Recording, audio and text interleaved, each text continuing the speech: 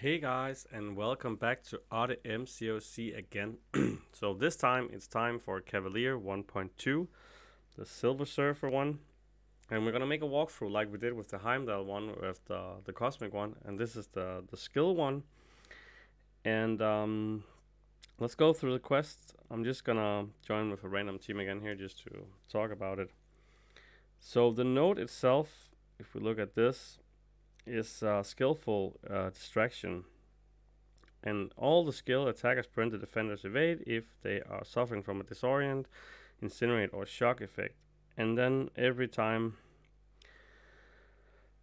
skill attackers gain an indefinite passive fury increasing attack, each time the defender's evade is prevented. And if you try, it's Mixmaster, if you try the same basic attack, they evade. And whenever the defender is knocked down, that's a special note for this path. So basically, ideally, you want to use a skill attacker and put on a disorient, incinerate, or shock effect. That's the best way to do it. Then you prevent them from evading, and then you use the attacks, you get furies, and you just basically do more and more damage over and over. So that's the basic idea of the node. There are a few other options I'm gonna walk you through, but that's the main goal of the node. And then we have the boss, which is a Silver Surfer. And he has some attacks, insult to injury, steady build up, fractured guard.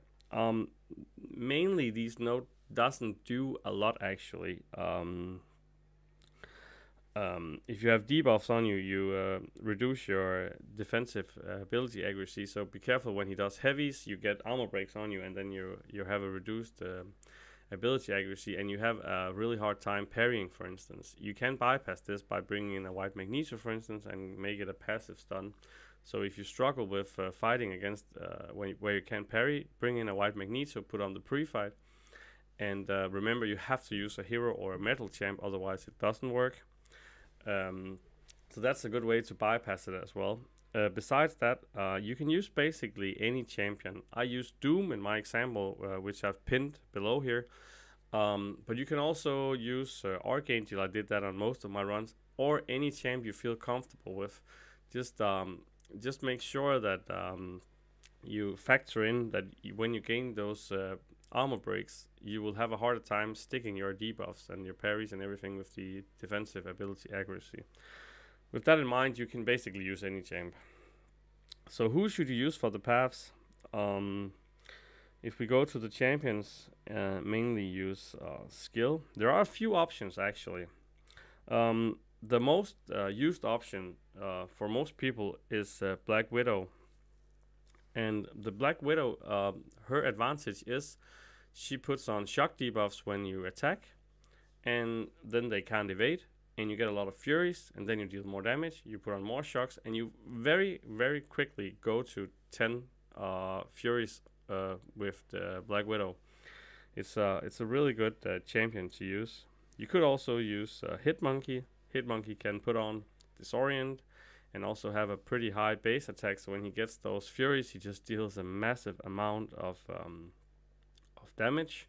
Another good champ is Falcon. Falcon, you just move back, hold block, put on the lock on, they can't evade, you just keep attacking them. If it runs out, let it expire, go back, start over, put on the lock on. He's a perfect candidate for this this node as well. You can use Nick Fury when he gets a lot of stacks. You can use him, and they won't. He will bypass the evade as well. You can use Mole Man. Mole Man he has true accuracy, so they won't be able to evade as long as you keep the monster mass low, so you don't get up to your above 10, so they will keep evading. And then who I use personally is actually, or mainly did, it's not a science champ actually. I use Corvus mainly. And what you want to do with Corvus is you need to bring a synergy champ. You need to bring Proxima Midnight.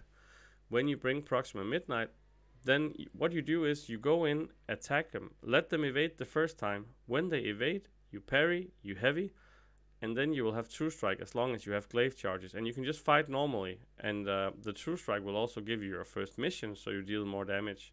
It's super smooth, and most fights, even with a 5-star rank 5, will be almost over when you get a special 2. Remember, when you use your special 2 with Corvus, if you didn't know, you have to stick at least one glaive charge, otherwise you don't really do damage. When you run out of glaive charges, you won't have true accuracy, or you won't have true strike.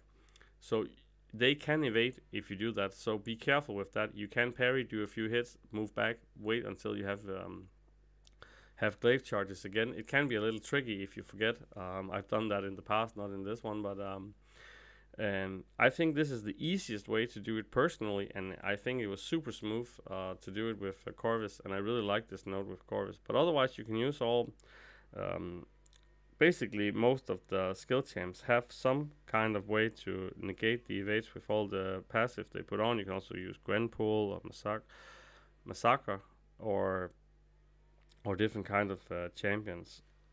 And the node is fairly simple, and you will stack a lot of Furies pretty fast if you use those champs.